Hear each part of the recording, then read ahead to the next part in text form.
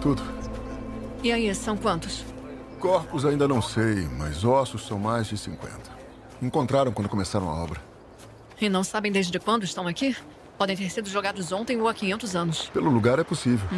Só que até para isso precisamos de confirmação de um legista. Aí eles. Você conseguiu se livrar do Balthazar? Eu disse que ele não precisava vir, que o Tico e o Teco iam dar conta. Por quê? Algum problema com ele? Ele me cansa. Aí, a gente viu um cervo lá na entrada, era lindão. Que bom, ele não veio, vamos trabalhar tranquilos.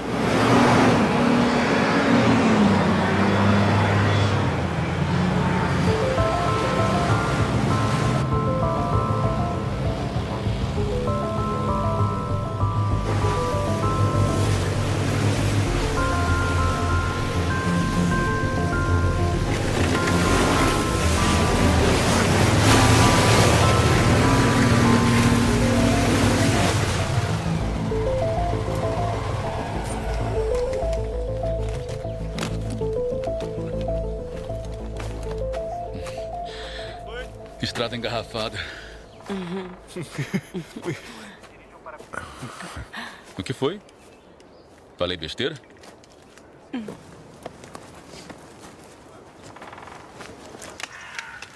E aí? O que a gente tem? Ossos. É meio vago, mas tudo bem. Ed. A gente tem um número e 2 unas. Osso cúbito na nomenclatura antiga. Pois é. E tem mais um rádio e 4 crânios. Então, pelo menos 4 esqueletos.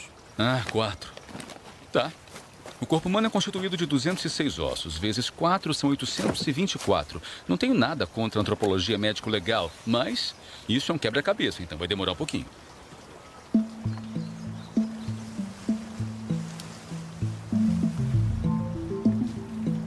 Ausência total de fluorescência ultravioleta no conjunto dos ossos.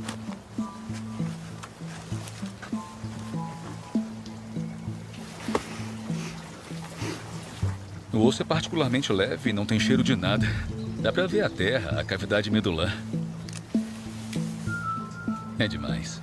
Desgaste importante do esmalte das faces oclusais. Usamos elas para mastigar. O que indica um regime alimentar bastante rico em elementos duros. Isso confirma a antiguidade, 5 a 6 séculos, no mínimo. Então são da Idade Média. Vamos chamar os arqueólogos e repassar o caso. Eu já vou. Obrigada, Peraí, até capitão. mais. Capitão, ainda não terminei a minha análise dos corpos. Capitão, não terminei minha análise. Delgado, fala pra capitão que eu não terminei minha análise dos corpos. Helene. Eu já ouvi.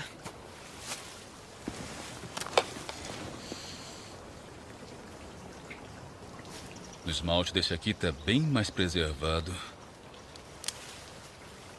Tem até uma obturação no primeiro molar. É verdade. Precisa ficar fungando tudo? Não, mas eu gosto. E para minha sorte, isso também faz parte do meu trabalho. Esse crânio tem cheiro de ácido clorídrico. É muito eficaz para dissolver um corpo. Ainda está com o cheiro ardido característico. Ou seja, esse corpo tem 8 dias no máximo. Então, a gente está aqui com 3 corpos que são da Idade Média.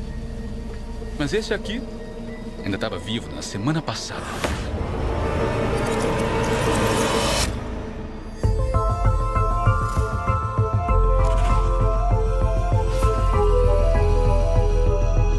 Versão brasileira Back Studios. Sou eu ou a coisa anda tensa entre a Bá e o Balthazar? Tá tensa.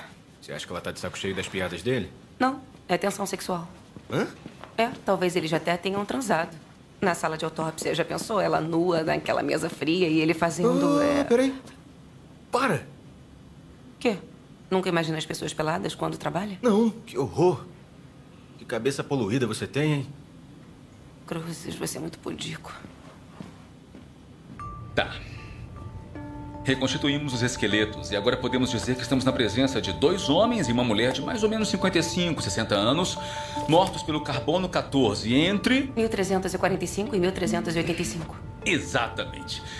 Então enviamos os dentes para análise e eles encontraram fragmentos de DNA de Yersinia pestis. É o bacilo da peste. E acho isso totalmente fascinante. Não achamos nenhum objeto pessoal perto dos corpos, ou seja, foram enterrados com pressa numa fossa comum. É bom saber que na época, e pouca gente sabe disso, teve uma epidemia de peste negra muito virulenta nessa região. Mas, Balthazar, a vítima tá foco. Tá. Mandamos arcada dentária para a Ordem Nacional, que vai pesquisar para achar um nome. Mas pelas minhas análises do crânio e do pubis, eu posso dizer que era um homem, talvez de menos de 20 anos. Ele estava vivo antes de ser jogado no ácido? Pergunta muito boa, Delgado. Vem ver. Tá vendo esses 2 traços aqui? São as fraturas do crânio. Parece que a morte foi consequência desse traumatismo craniano devido a um choque direto e violento, provavelmente antes da dissolução. Acho que essa é uma boa notícia. Eu não diria isso. Tá. Isso aqui são marcas de golpes. Notamos umas 40 no corpo inteiro e, pelo aspecto dos impactos e pela análise no microscópio eletrônico, as lesões foram provocadas por um objeto cortante e contundente. Tipo uma pá, com uma força enorme. Deve ter sido muito violento. Então apanhou até morrer e foi jogado no ácido. Foi identificado. Arthur Joncourt. Veio de um dentista em Eveline. A ficha dentária corresponde e tem a mesma obturação no primeiro molar. Tinha 19 anos. Homem menos de 20 anos. Tá no cadastro de desaparecidos. A namorada fez a notificação há 10 dias. Parabéns, Balthazar. Fez um bom trabalho.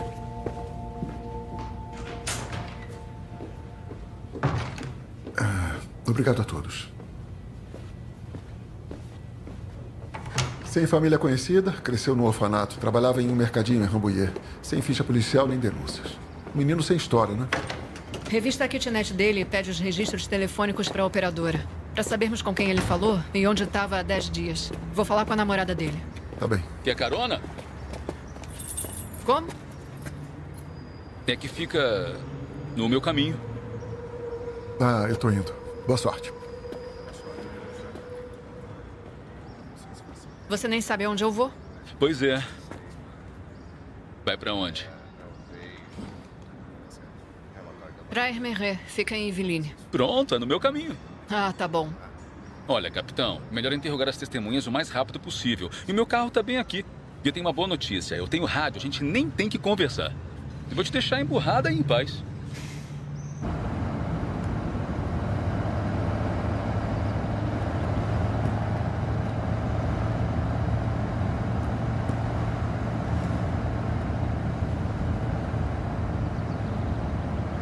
Você tá me evitando.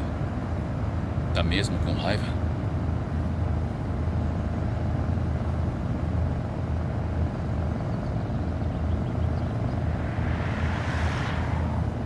Eu sei que eu devia ter contado antes sobre a investigação da morte da minha mulher. E sinto muito, capitão. Você revistou a minha sala. Eu sinto muito. Consultou os meus dossiês sem a minha autorização. Eu sinto muito. E pra piorar, me fez de idiota durante semanas fazendo a sua investigação em paralelo. Eu sinto muito, de verdade, Você tem capitão. noção que você tem um doente à solta ainda? Fez ele ganhar tempo ficando quieto?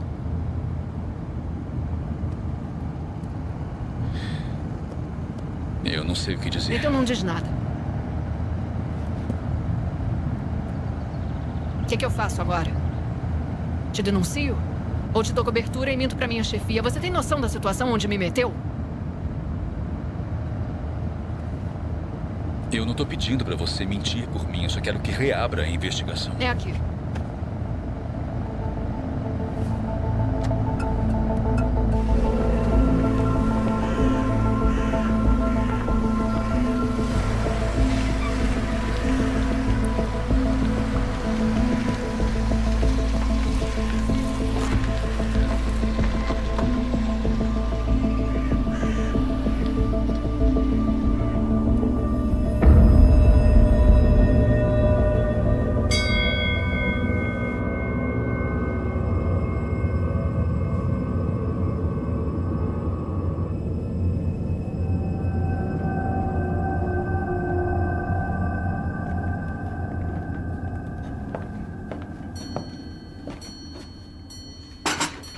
Obrigada, Marie. É um prazer. Marie, pode levar os meninos para o quarto, por favor? Sim, senhora.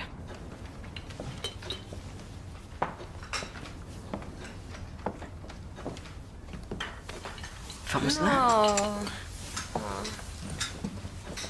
A Aceita um chá? Não, obrigado.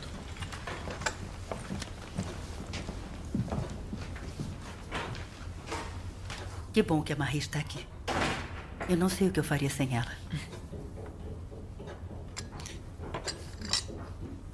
Rose, conhecia o Arthur há muito tempo? Faz uns 6 meses. A gente já se conheceu no mercadinho, onde ele trabalhava. Ele me chamou pra sair com ele. Eu me apaixonei na hora. Ele era muito legal.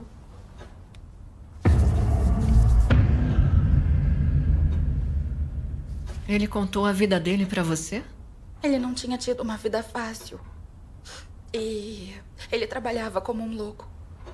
E dizia que assim ele ia poder cuidar dos nossos filhos. E que eles não iam ter a vida que ele teve. Obrigada.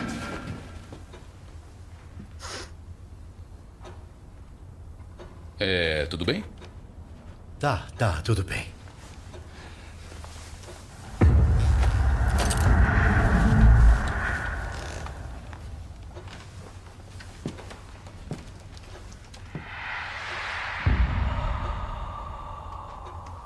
E quando foi a última vez que o viu? As 2 semanas. É que a gente tinha decidido ir morar junto. A gente ia se encontrar na kitnet em Rambouillet. Ele não estava lá. Então eu liguei pra ele não atendeu. E o gerente dele me disse que ele não tinha ido trabalhar. Eu tinha certeza que tinha acontecido alguma coisa. Mas isso é tão injusto. Calma.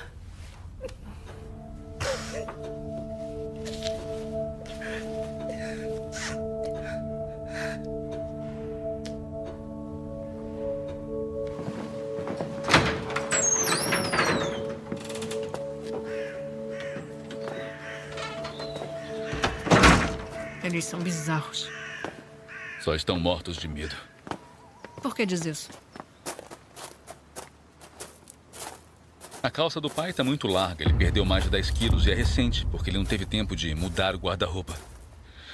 As unhas da mãe estão roídas até o sabugo. A filha tem coceiras nos braços. Até a empregada está tensa. Eles estão apavorados. Tem medo que descubram que mataram o Arthur? Pela epigenização das lesões ao redor das unhas, das lesões cicatriciais ligadas à coceira, isso tem mais de 15 dias.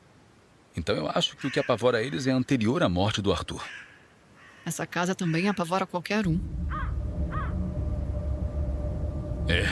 Com certeza. Toma, pra você. Ah, muito obrigado.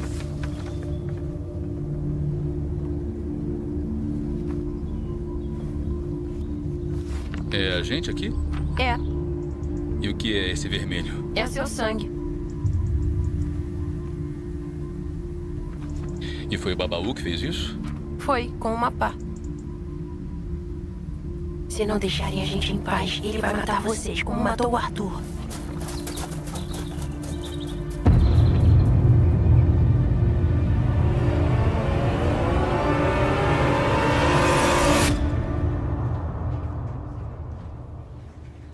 E sobre os Laborio, o que descobriu? Saíram de Paris para ir a Hermeret há 8 meses. Herdaram a casa de uma tia velha e largaram tudo para fazer quartos para alugar. Mas fora isso, nada. E sobre o Arthur? Não sabe de mais nada? Não, a revista da kitnet não deu em nada, mas de acordo com o chefe, ele era bem bacana. Os amigos também achavam. A única coisa é que ele era louco por essa menina, a Rose. Falava dela o tempo inteiro. Apaixonado, né? E esse babaú, o que descobriu? Nenhuma menção nos arquivos. E o único babaú que eu encontrei pesquisando na internet foi ele. O próprio bicho-papão. Um personagem criado para assustar as crianças mal-criadas. Resumindo, a única pista que temos do Arthur é um monstro que dá medo em criancinhas. É isso. Frustrante, mas é isso.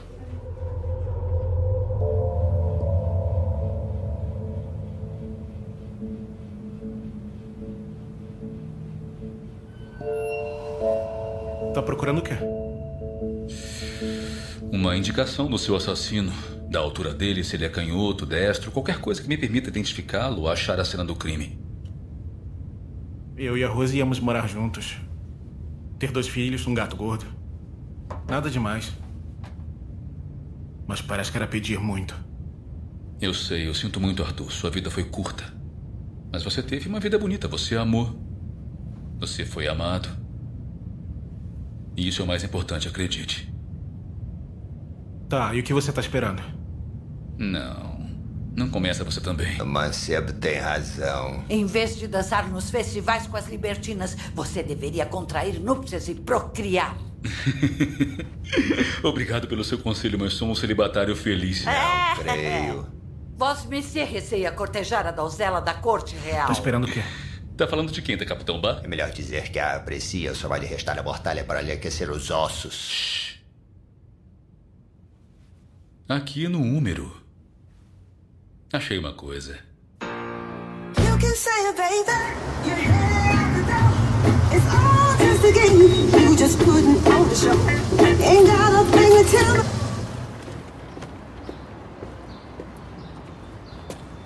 Eu encontrei 43 lesões ósseas no total no esqueleto do Arthur. 42 delas são lesões cortantes e contundentes que indicam com certeza golpes de pá. E a última lesão? Não foi com uma pá. Já desconfiava, Balthazar. Então foi o quê? Uma bala no braço esquerdo. O Arthur levou um tiro? Exatamente. Mas não com qualquer arma. Eu encontrei um fragmento do projétil. A balística confirmou. Ela vem do fuzil antigo de cano estriado. E nós dois sabemos onde vimos esse tipo de fuzil há muito pouco tempo. Entra aí.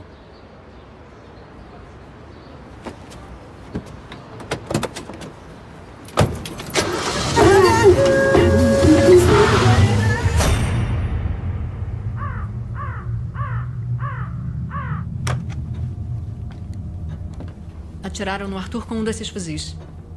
Alguém com acesso à casa.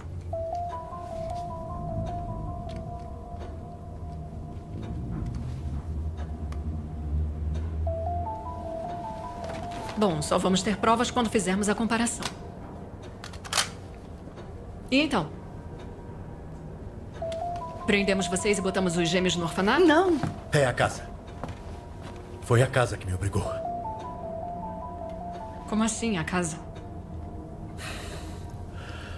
Quando a minha tia deixou de herança, tínhamos muitos projetos. Reabrir os quartos para alugar, cultivar a terra, viver no campo. Mas deu tudo errado. Teve vários acidentes, escadas quebrando, choques elétricos. E depois de 3 semanas, ninguém mais queria vir. Deixamos pra lá, gastamos nosso dinheiro e estamos presos aqui. À noite somos acordados por barulhos. As janelas abrem e fecham sem parar. Até o pessoal da área tem medo. Tem um brejo no fim do parque. Há 5 anos eles encontraram todos os peixes mortos na superfície. Tinha cheiro de enxofre, espuma. E a água estava amarelo fluorescente. Dizem aqui que o diabo mijou na água. Revistamos tudo, não encontramos nada. Mandamos até selar as janelas caso a coisa viesse de fora. A tia deles também achava que a casa era amaldiçoada. Ela dizia que tinha um espírito ruim aqui e que ele queria a morte dela. E continuou trabalhando aqui? Não tenho opção. Eu pago os estudos do meu filho nos Estados Unidos. O espírito do mal que a sua tia temia... não seria o Babaú, por acaso? É o que os gêmeos dizem. Vocês acham que a gente é maluco? Como o Arthur. Eu expliquei que a casa era amaldiçoada. Ele não acreditou. Bom, e o que aconteceu com o Arthur? Foi à noite. Faz 3 semanas. Eu não dormi havia dias. Vi uma silhueta passando no parque. Achei que era o tal do fantasma. Eu peguei o meu fuzil e atirei. Era o Arthur. Veio me fazer uma surpresa. E você o matou? Não. A bala entrou no braço, mas ela saiu. Nós cuidamos dele. Eu implorei para ele não dar queixa. E ele aceitou com a condição que eu saísse dessa casa o mais rápido possível. Eu não matei ele. Eu juro, eu não matei. Foi essa casa. A gente enlouquece, a gente tá enlouquecendo aqui.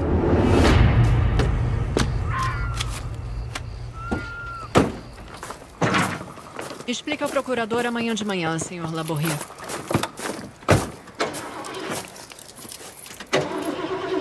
Qual o problema? Peraí. Bateria, Rio. Bateria? Já estragou o carro novo? Não, eu ainda não estraguei o meu carro novo. Então, isso é aqui. Estranho, tá tudo em ordem. Vou ligar pro Delgado vir nos buscar.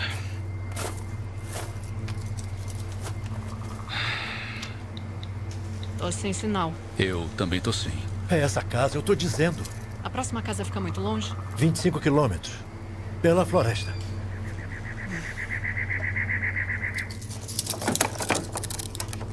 Até amanhã.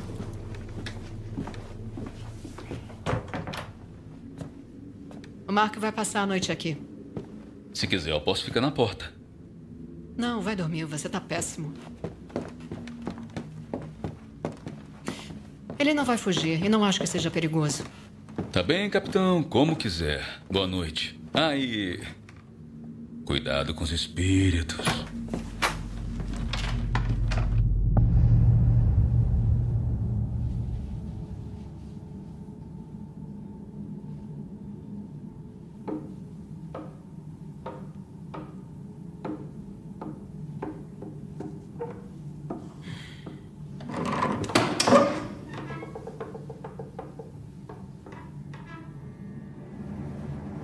Operário eletrocutado em obra.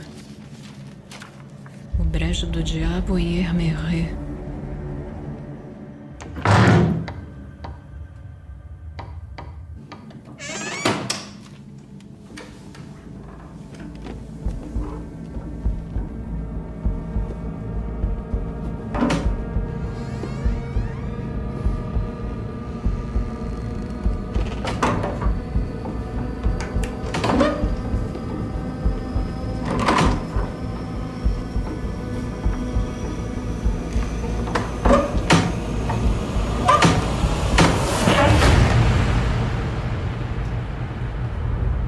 Eu sabia que você estava acordada.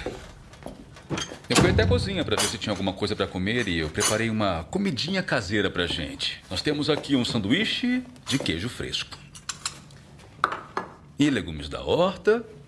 E chá de valeriana e passiflora.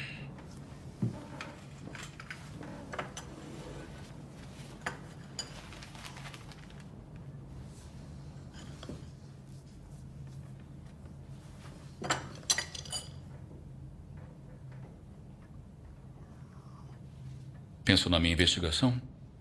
É só no que eu penso. Então decidiu o quê? Sabe que eu não posso contar onde consegui a informação. Mas se eu contar, você perde seu emprego. Escolhas interessantes. Te deixei bem na merda, né? Sinto muito. Para de falar que sente muito, é insuportável. Sinto muito. Farei.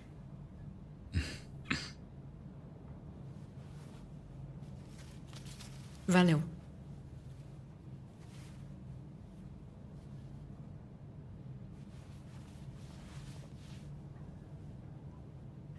E a Lizzie? Se conheciam há muito tempo?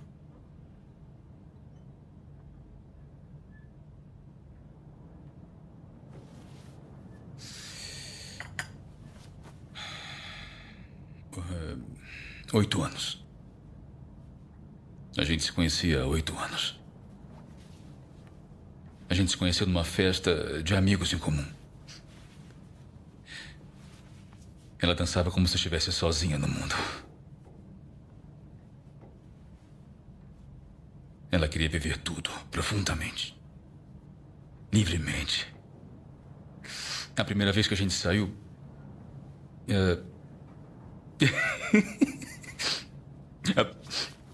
primeira vez que a gente saiu, a gente invadiu o zoológico de Vansan de noite, é verdade. E ela me forçou a tomar banho no tanque dos pinguins. Foi lá que eu pensei que eu não poderia viver sem ela.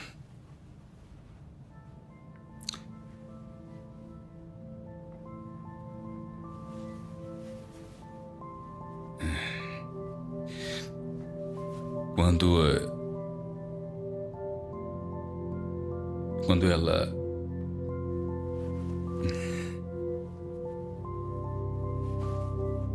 Quando ela...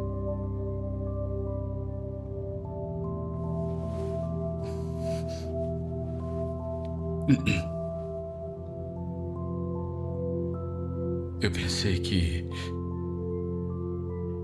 eu ia ficar maluco. E...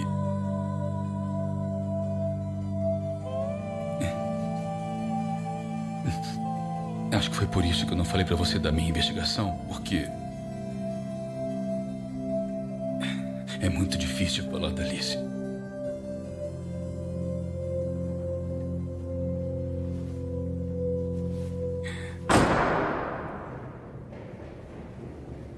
Você passou por alguém? Não, estão todos dormindo.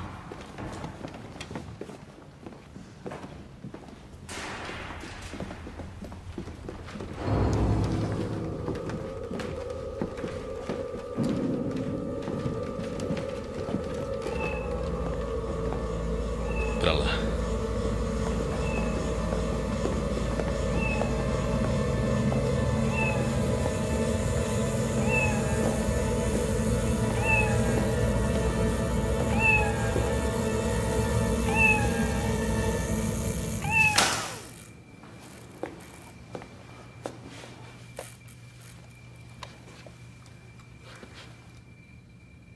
Eu acho que foram gêmeos que botaram isso aqui pra assustar a gente.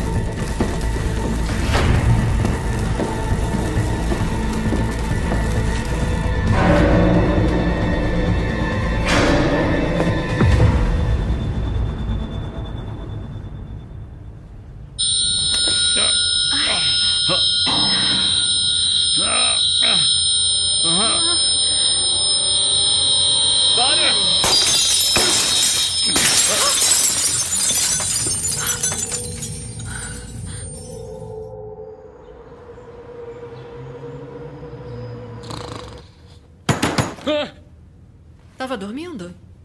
Não, eu tava meditando. Tava dormindo. Tá, eu tava. E você chegou a dormir? Não, não consegui. Reviramos a casa toda e não achamos nada. Enfim, nada que explique o que aconteceu ontem à noite. E já interrogou o Mark Laborie? Já. Ele continua dizendo que não foi ele. Só que nada prova ao contrário. E eu não vejo como ele poderia ter explodido os copos trancado no quarto. Tem alguma coisa que a gente ainda não entendeu. Que você não entendeu. Perdão? Eu disse, tem uma coisa que você não entendeu.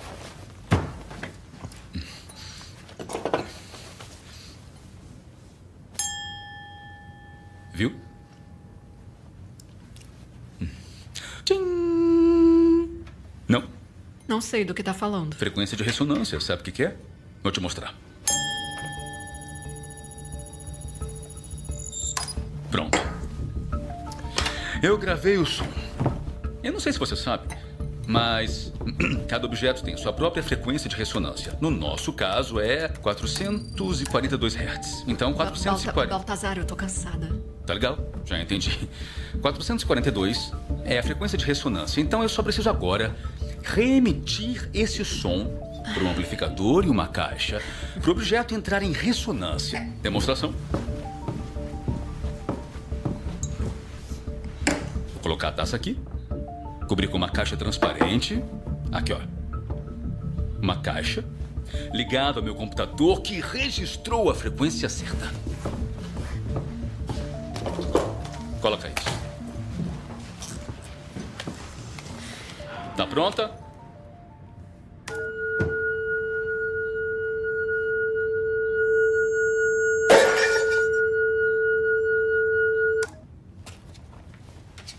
Viu? Nada mal, né? Basta ter um bom amplificador, não muito longe de casa, e com a frequência correta dá pra quebrar tudo. Alguém quer enlouquecer aquela família. E queria que a gente acreditasse no papo de casa mal assombrada. Será que o Arthur viu alguma coisa que não devia? Como a identidade do fantasma? Pode ser. Vou voltar a investigar a família. Eles terem ido pra essa casa pode ter irritado alguém. Vou enviar o que restou do corpo do Arthur pra Rose. Pra ela se despedir do namorado.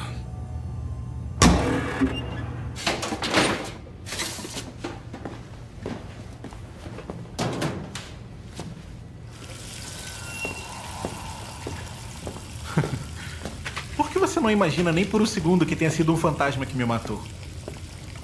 Você sabe muito bem por quê. Porque fantasma é uma coisa que não existe. Pronto, tá feliz? É só um jeito de lidar com a morte, com o inconcebível. É como a amputação de um membro, sabe? As pessoas que perdem um membro muitas vezes sentem dores onde não tem mais nada. Os fantasmas são um pouco disso. São a dor da ausência. E o Babaú, você acha que é quem? Eu ainda não sei, mas os laborrins estão numa psicose coletiva que faz eles acreditarem em qualquer coisa. Só que para quebrar os seus ossos desse jeito, é preciso ser bem real.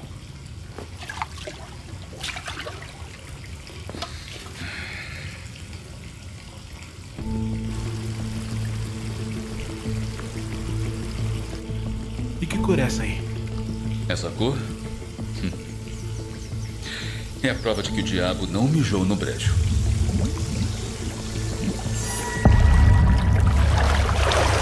Falou de uma descoberta crucial para o caso, não de um passeio de pesca. Imagina só que quando eu limpei os ossos do Arthur no IML, a água mudou de cor para um belo amarelo fluorescente. Exatamente como o brejo do diabo há 5 anos. E eu resolvi vir aqui tomar um banho. Quer que eu explique? Fala. Olha só. Ao contato do ácido clorídrico, o pH da água também fica muito ácido. E essa acidez faz aparecer todos os resíduos do brejo. Ferro, magnésio e matéria orgânica. E foi isso que deixou a água com a cor amarela. Não o diabo. Alguém dissolveu outro corpo no ácido antes de jogar os ossos no brejo? Exatamente. Nossa vítima é um jovem rapaz no fim da puberdade, cerca de 15 anos. E nos ossos eu encontrei as mesmas marcas que no corpo do Arthur. Ele também foi morto a golpes de pá faz 5 anos.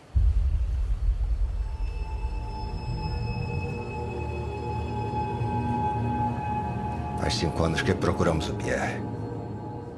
Tem certeza do que diz? DNA deu compatibilidade de 99,9%. São os ossos do seu filho. Sinto muito, Sr. Rivenet.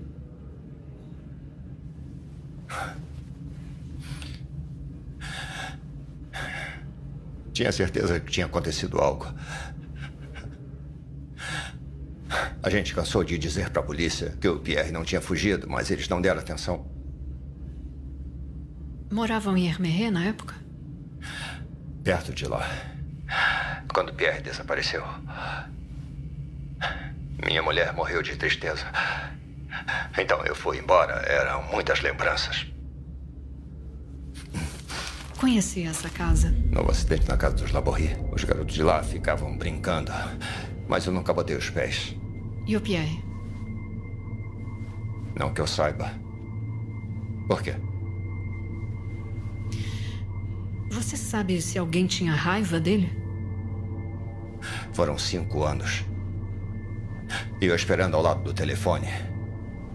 Eu prendi avisos de onde você estava esse tempo todo. Eu sei que é tarde para seu filho e eu sinto muito.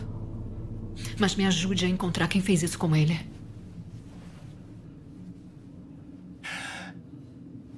Era um menino bom. Não sei quem poderia querer mal a ele. E há 5 anos, por que acharam que ele fugiu? Ele brigou por causa de uma menina.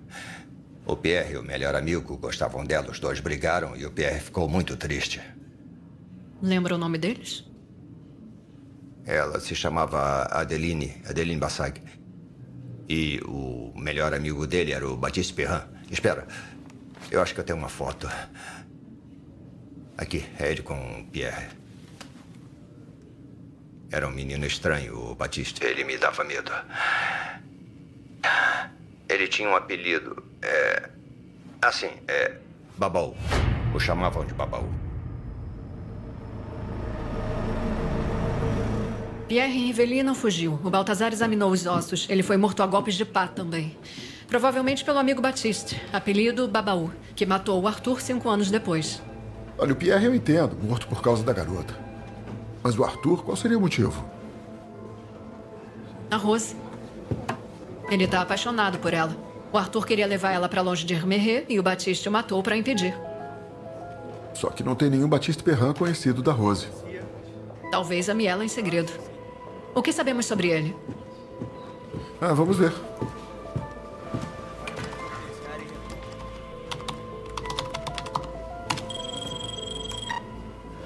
Então, Baptiste Perrin, nascido em Herméré em 1998, sem endereço, sem celular, sem documento de carro nem extrato bancário.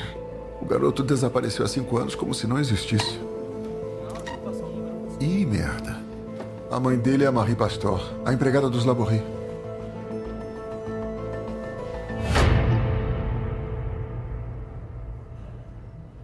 Eu já disse. O Baptiste está estudando nos Estados Unidos. Essa é a mentira que você conta pra todo mundo há 5 anos. Mas eu verifiquei, ele nunca saiu desse país. Me fala onde ele tá. Ele está no 2º ano de Direito na Universidade Georgetown. Por que ele se esconderia? Porque ele matou o Pierre com uma pá.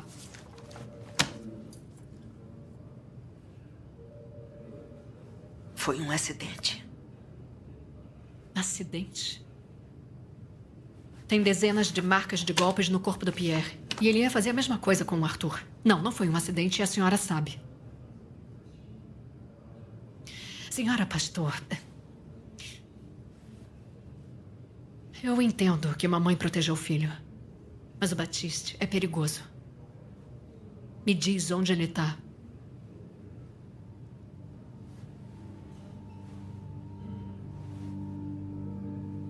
Tudo isso é culpa minha. Quando o pai dele se foi, eu fiquei sozinha com ele e tive que fazer faxinas. Eu saía cedo e voltava tarde. Eu nunca estava em casa. O Baptiste começou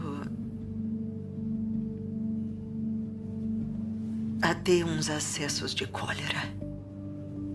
Eu li o histórico escolar. Os professores ficavam impressionados com a inteligência dele. Mas também tentaram avisá-la sobre a violência. A senhora não quis ouvir? É que eu não quis ver. Eu fui covarde. Até o dia em que o encontrei no parque, com a pá cheia de sangue. E o corpo do Pierre ao lado. Mas por que não chamou a polícia na mesma hora? Para ele terminar num hospital psiquiátrico. Ou na prisão. Então acobertou ele? A senhora dissolveu o corpo do Pierre no ácido? E fez a mesma coisa com o Arthur. E vai continuar assim para sempre? Porque ele vai repetir isso, Marie. Você sabe. Faça isso pela senhora. Fala onde ele tá. Ele tem que matar quantos até se decidir? Ele pode ser um monstro, mas é meu filho. Eu sinto muito.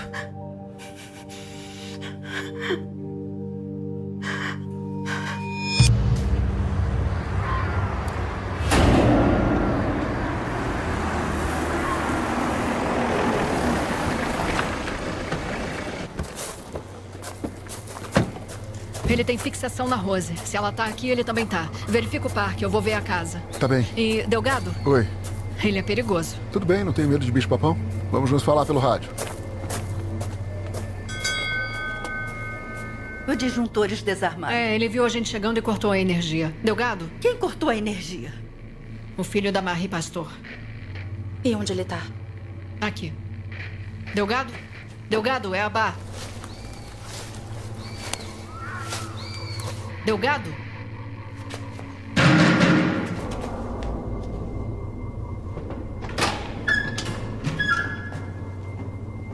Tá fazendo o que aqui? Chequei os remédios que achamos na revista A Casa da Marie Pastor. Tinha antifúngicos sistêmicos para tratar a aspergilose. E o que é isso? É uma infecção dos brônquios e dos pulmões que aparece em pessoas imunossuprimidas. A questão é que eu acabei de examinar a Marie Pastor para a detenção. Ela não tem sinal dessa doença. Os remédios são para ele.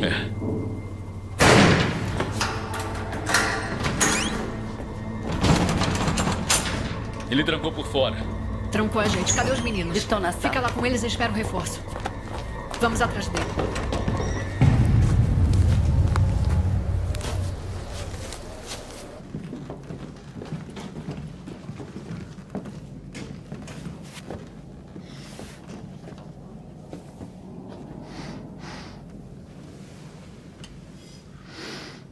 O que ainda tá cheirando aí?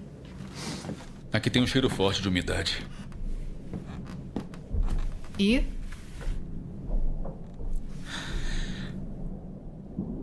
A doença que ele tem. O principal modo de contaminação é a inalação de esporos. São fungos que crescem em um ambiente úmido e que se propagam pelo ar. São fungos como esse aqui. Mas já reviramos tudo dentro dessas 4 paredes. Não, tudo não. Não reviramos por trás das paredes.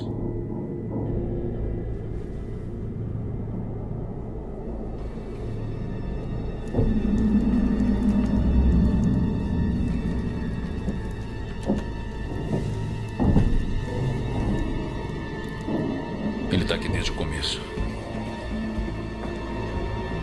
A alguns centímetros de nós. Totalmente invisível. A Rose. Querida, vem me ajudar. Rose! Rose! Rose! Rose! Rose! Rose! Senhora Laborri! É a Capitão Bar. Abre! Senhora Laborri, abre a porta. A Rose sumiu. Ela estava aqui há 30 segundos. Se acalma. Se acalma, senhora Laborri. Vai ficar tudo bem. Vamos encontrá-la. Fica com as crianças.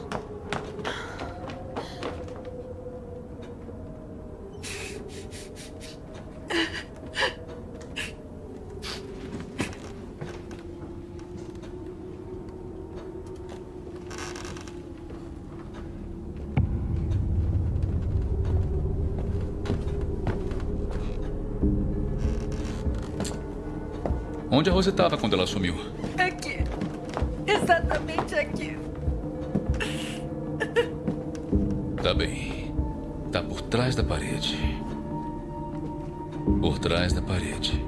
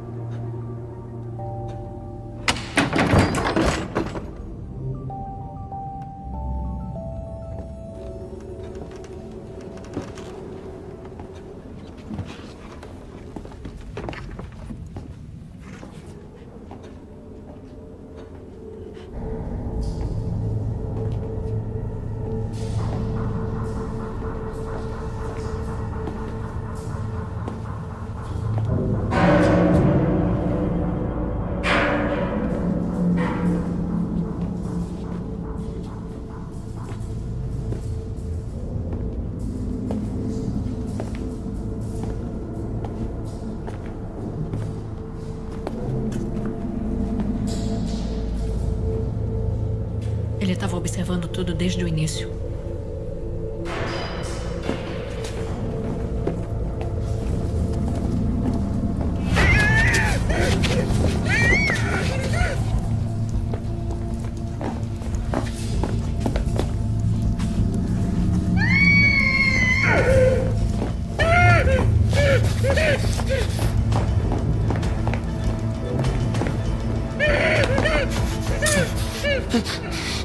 Batista, larga essa faca.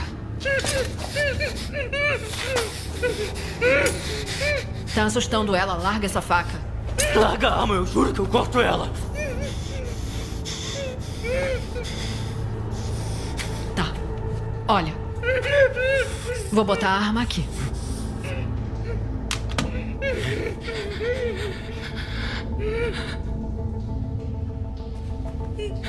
Larga a faca. Sabemos que não quer fazer mal a ela. Fazer mal? Foi ela que me fez mal. Ela quer se mandar daqui. Ela não quer saber de mim. E eu tô sozinho. Eu vou morrer com ela. Não, não vai morrer. Pensa na sua mãe, em tudo que ela fez por você. A minha mãe? Foi ela que me escondeu aqui. Tem vergonha de mim.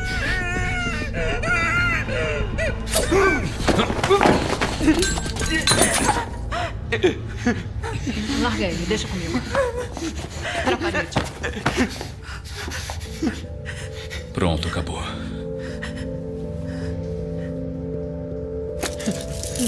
Não tenta nada. Vem, acabou, tá tudo bem. Vem. Vem.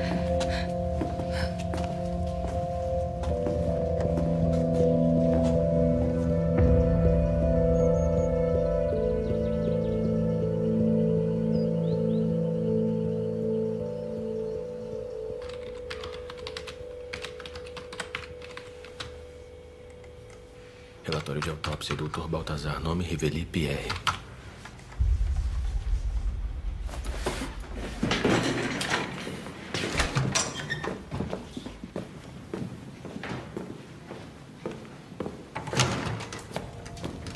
Balthazar? O quê? Por que você tá... Anda, vamos lá. Essa é a hora que você chega? Fatim? O quê? Tá, beleza, eu trouxe o dossiê. Ed, você quer dar uma olhada? Não, tudo bem, valeu.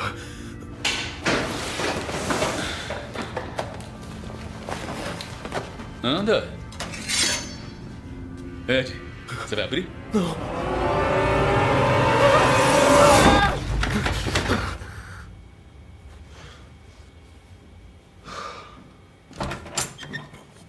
Escuta só, por favor. Não me conta mais suas fantasias.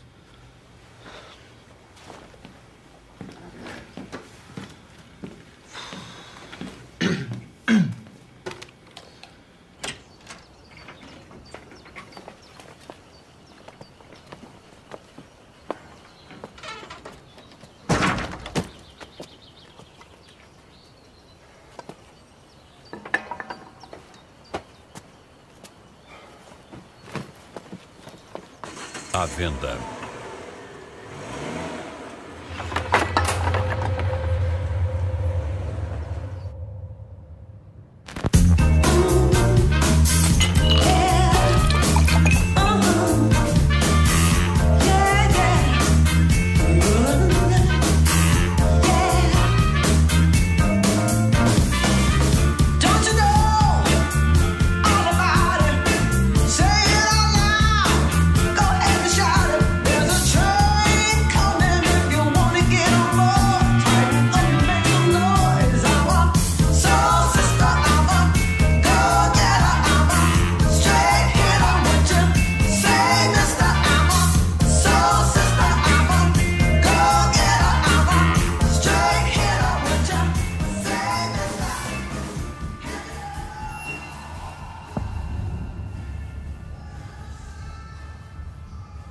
Tá fazendo o que aí?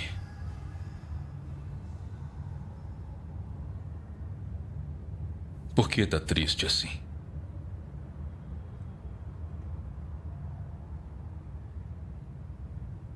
Você tá me esquecendo, Rafa. Aos poucos eu tô sumindo.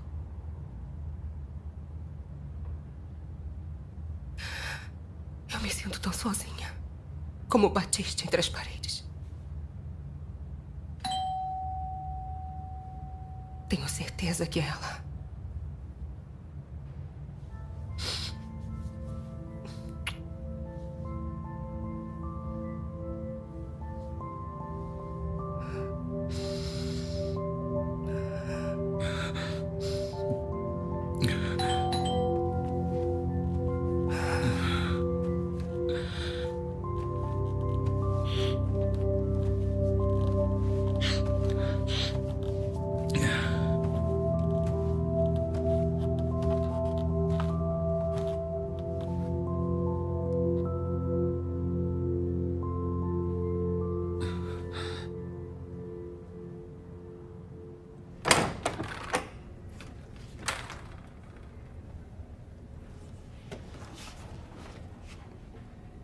Capitão, que surpresa. Não vim te perdoar por ter mentido pra mim por semanas. Não precisa insistir, eu já entendi. Eu sei que você veio aqui pra dizer que vai me denunciar. Não precisa das luvas de pelica. Eu decidi que não vou te denunciar. A investigação sobre a morte da Liz foi reaberta. E eu tô encarregada do caso.